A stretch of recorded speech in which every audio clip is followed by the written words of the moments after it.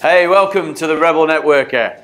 The world's alight at the moment with the football and the World Cup. And I keep hearing people talking about Messi and saying how he's letting the team down and Argentina should be winning all because of him. But at the end of the day, a team's 11 people, plus the support team, plus the subs. And, isn't this a little bit like life and business? People are focusing on the top producer and, the key person. But at the end of the day, it's all about team. How can we lift the level of the team?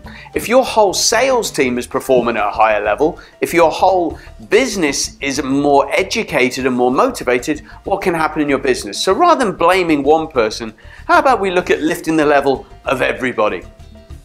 Rebel Networker.